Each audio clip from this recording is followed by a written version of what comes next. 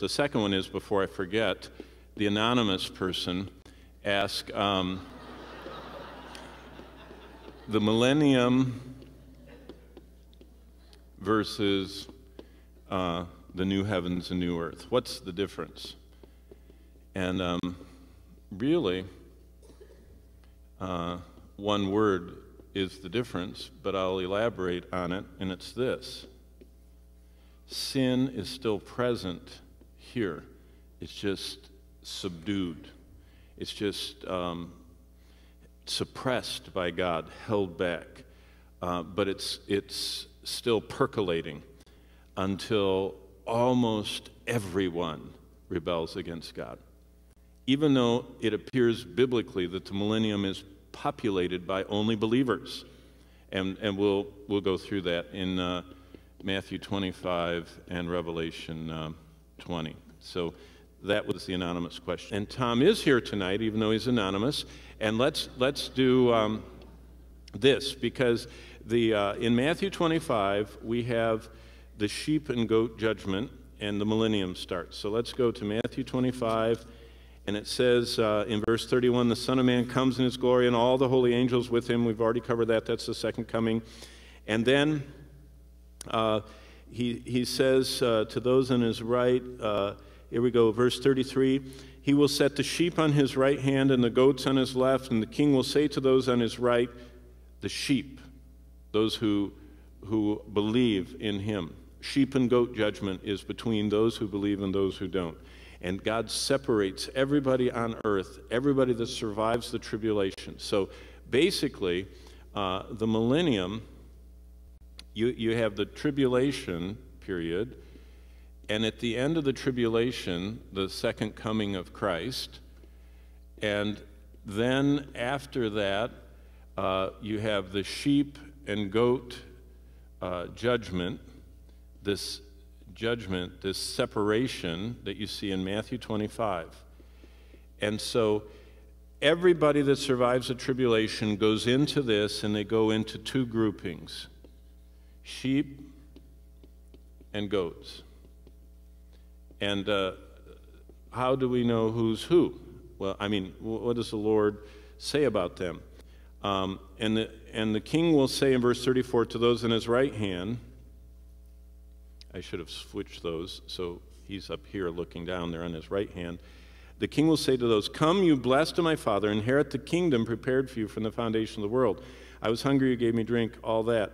And then he will say in verse 41, to those on his left hand, depart from me, you cursed, into everlasting fire, prepared for the devil and his angels. So the sheep go into the millennium, the kingdom, and the goats head to the waiting room for hell, because no one's in hell yet. So this is tribulation. This is Revelation 6 through 18. Second coming, Revelation 19. Sheep and goat judgment, Matthew 25. Millennium, Revelation 20. So the question was, what's the difference between the millennium and the new heavens? Right here. Watch what happens in Revelation 20.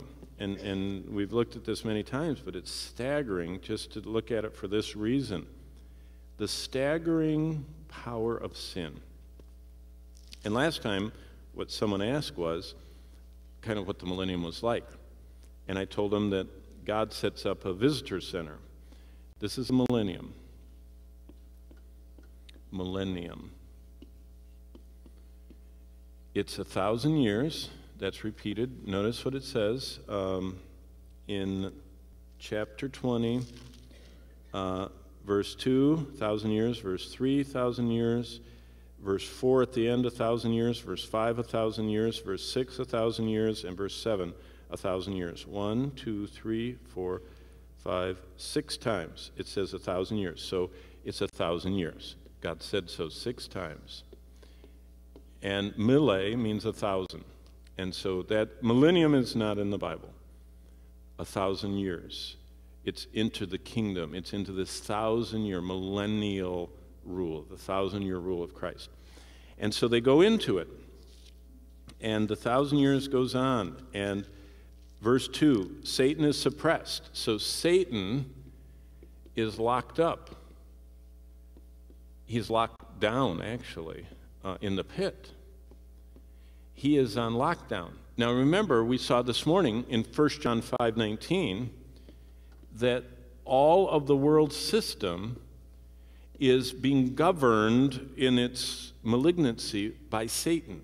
He is pervading, influencing, and energizing all the, and magnifying all the sin that we're born with, and he's just inflaming it and going on.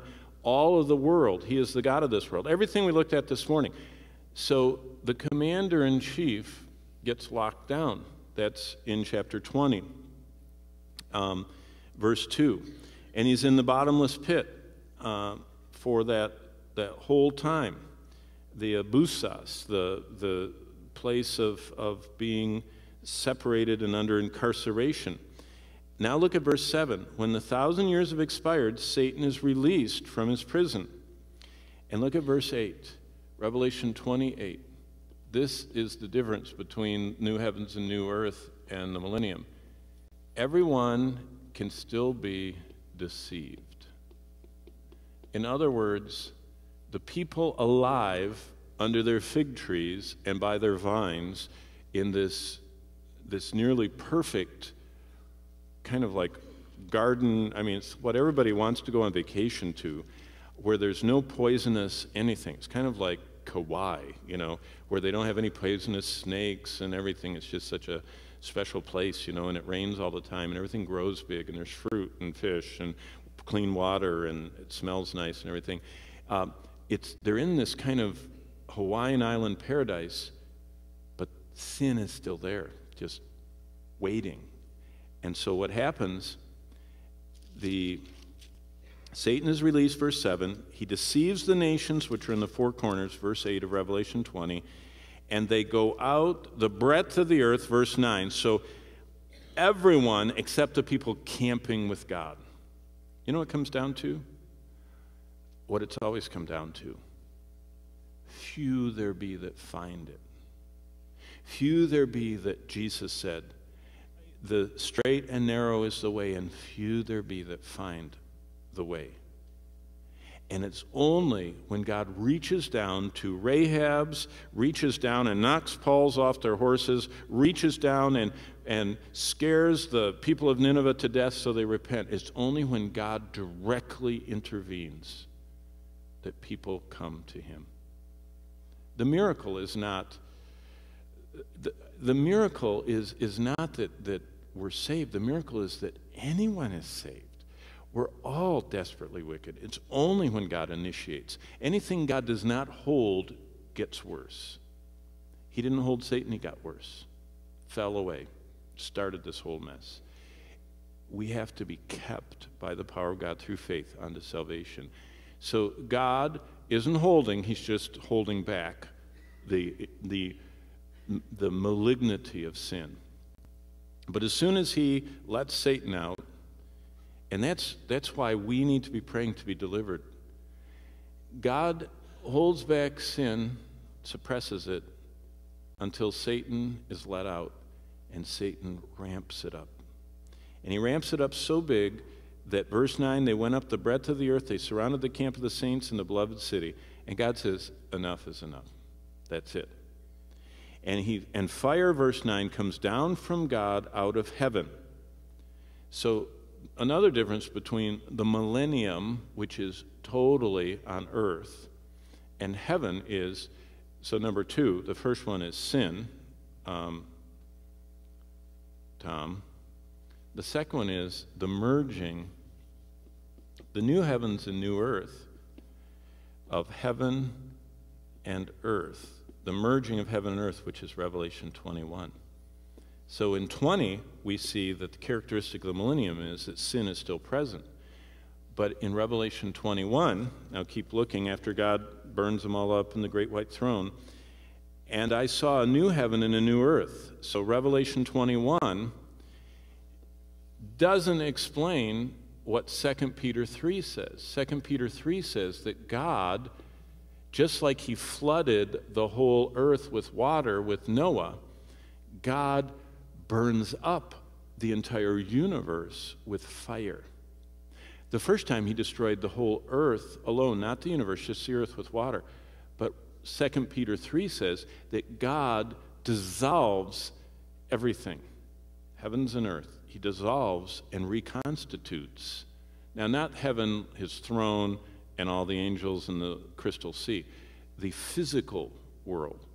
The physical world permeated with sin, and the spiritual world fallen and following the devil. All of that, in fact, Romans 8 says that it's not just earth. Romans 8 says that the whole universe groans.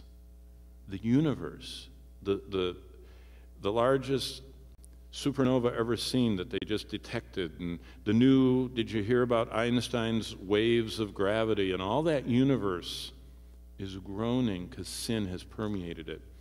But what happens is there's a new heavens in Revelation 21 and a new earth, and I, John, verse 2, saw the holy city, New Jerusalem, coming down out of heaven. And the New Jerusalem is this cube that is gigantic. It says that it's laid out in a square in verse 16 of 21, 12,000 furlongs. And so it's this gigantic, if you looked at the new heaven and new earth, here's earth, and this 1,200 furlong cube is the New Jerusalem. You know, we always sing, I saw the New Jerusalem. You cannot put on an 8,000-mile in diameter earth a 1,200 furlong cube and have it spinning at 1,000 miles an hour under current laws of physics.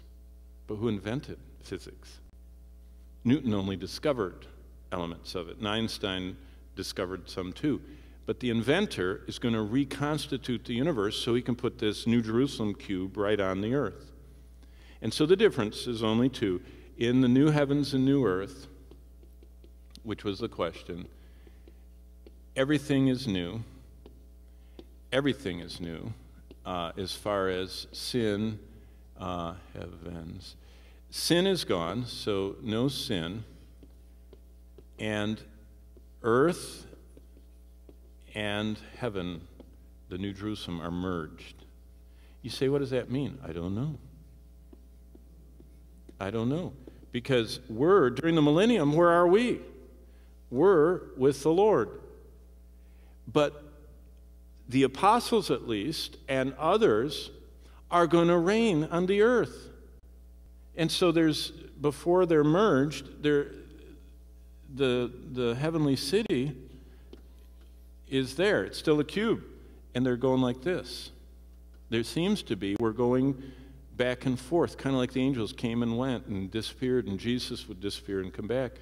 But then God merges them, and that's where we get into everything that Tom didn't ask about in 21 and 22.